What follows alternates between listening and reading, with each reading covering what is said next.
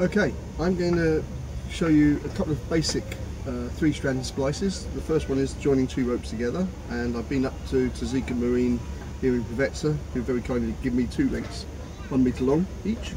By doing that, you can it makes it clearer what's going on, and then I'm going to put a loop into this as well, so you can then see how to splice 3-strand into that. So the first thing is, with any nylon or polypropylene rope, make sure the ends are heat sealed, and you can basically break them out like this, very gently. Here we go. And the secret on this, oh here we go, it doesn't want to do it the first time. So get those 3 open, always put a bit of tape round, do the same on this one.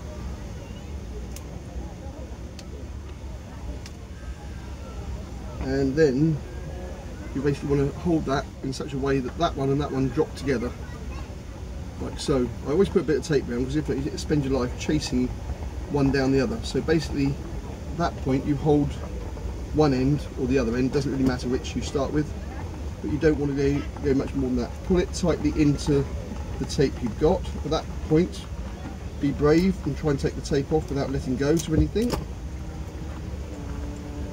And then you'll see that you can lay this blue rope over this one and under that one there. So just try and take that bit off. I've got a marlin spike here.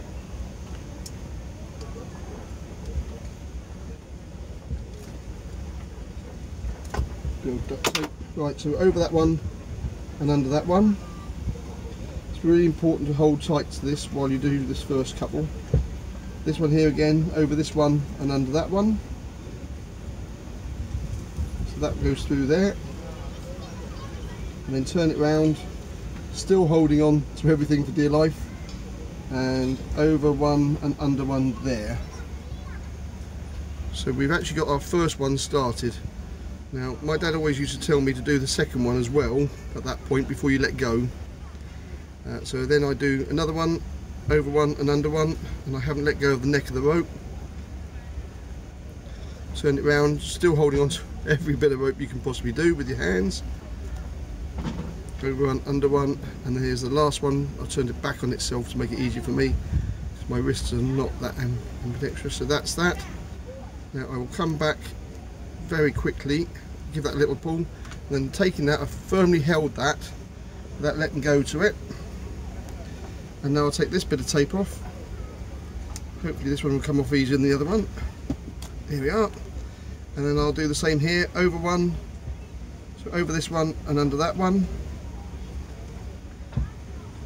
Gently turn it, over this one and under that one.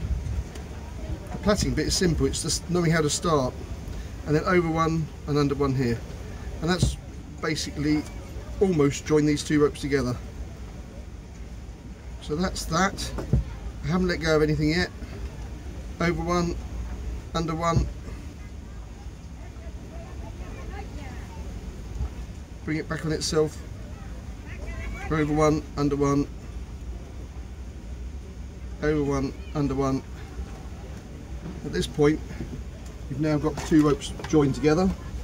Rub it gently in your hands just to get a bit of shape to it, and then you can slowly start to pull these very carefully. You might get another splice in each one if you're lucky. Let's pull that one back through there, it's been a bit naughty. And so that's basically joined the 2 ropes together. Ta-da! I would have rather done another one, but for the video that's what I'm just doing there. So that's joining 2 ropes together, and I'll now do making a loop. Okay. Right, so putting the loop in for a cleat, or just a loop on the end of a mooring line or something like that, or fenders, it's important to do at least 3 splices. So basically you take your piece of rope, this is 14mm, so I reckon it's going to be about there somewhere. So I will now unwind. Obviously we've done the 2 different colours to make it easier for you to see what on earth I'm doing at speed, and you can slow it down or whatever you want to do. So basically I'm unwinding this back to 1, 2, 3, so we should have 3. Now again, with the 3 laid in like this, the important bit is to get this first bit right. If you get this first bit wrong, it always looks a mess. So basically, off the 2 ropes together, and you'll see that it will start to become obvious that that one wants to go there. So it lays on the top, so it's top to top.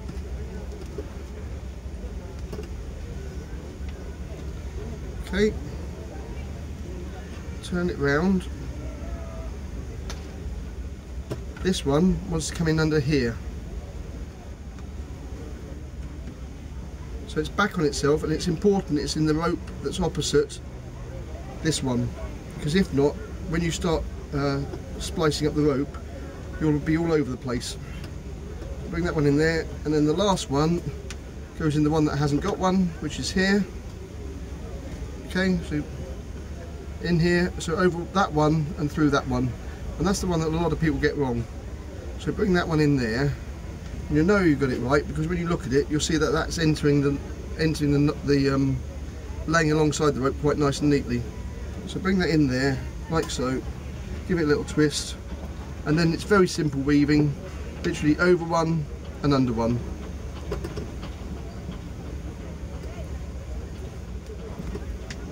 Turn it round.